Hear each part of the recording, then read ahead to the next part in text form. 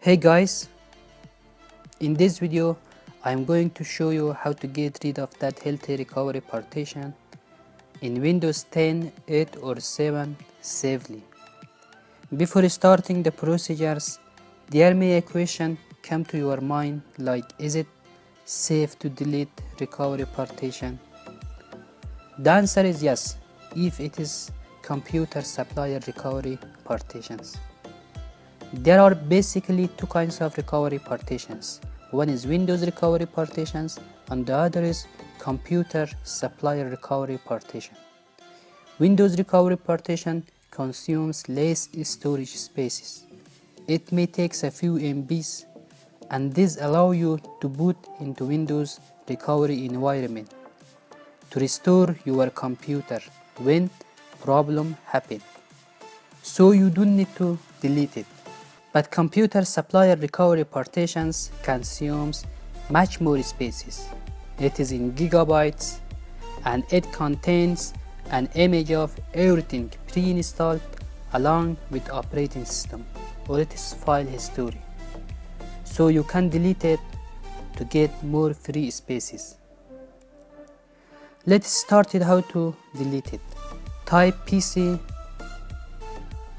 and right click, select manage. Over here on the disk management there is 15 gigabytes healthy primary partition. But from here you cannot delete it because there is no option, so you must go to command prompt, type cmd and run as administrator. Then run an application as disk part. The other new window open. This is the place that you selected the disk. So here type select disk 0. Then type the list of partition. List part. You will see here all the partitions. In my computer the sixth one is the recovery partitions. I am selecting select part 6 and that partition is now selected.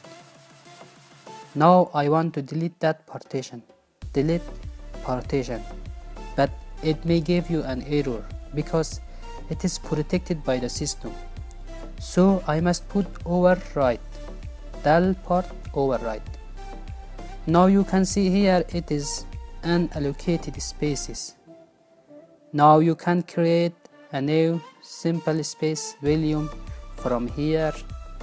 Click next, next, next and finish it.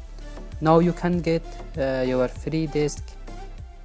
Thank you for watching. If you like the video, please subscribe my channel.